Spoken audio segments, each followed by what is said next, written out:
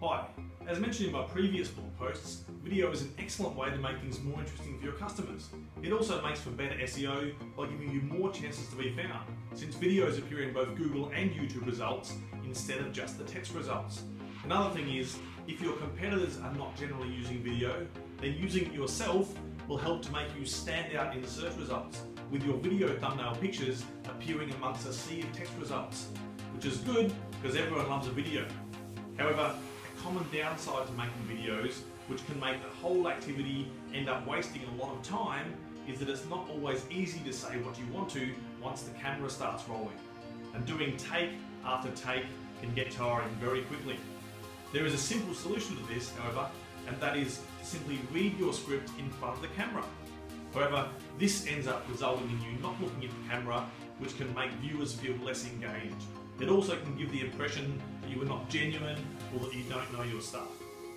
Not too long ago though, I found a really great solution to this problem, which makes it very easy to get your videos recorded quickly and right on script. As a result, you save time and end up with very nicely recorded videos.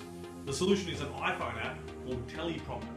It works just like a normal teleprompter, with the text scrolling up the screen as you read it in front of the camera, but there's an extra trick here, which is the key to making sure you get a perfect recording. On an iPhone, the front-facing camera, that is the one that faces towards you while you're looking at the screen, is very small. It's also very close to the edge of the screen, and the Teleprompter app places the scrolling text right next to the camera.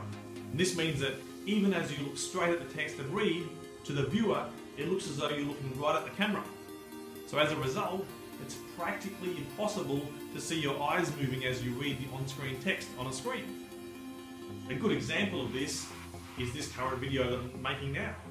To make this video, I simply mailed the article text to myself, the video text, opened up the email in my phone, and then cut and paste the text of my blog article into my app.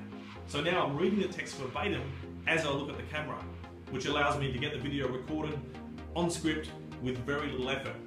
If I do mess up some wording, not a problem, I can simply scroll back. If I do mess up some wording, not a problem, I simply scroll back and read the paragraph again, and then I edit out the mistake. Once I'm done with reading my script, the app automatically puts the video back into my camera app on my phone, after which I can send it to my computer for editing, or use an editor in my iPhone if I prefer.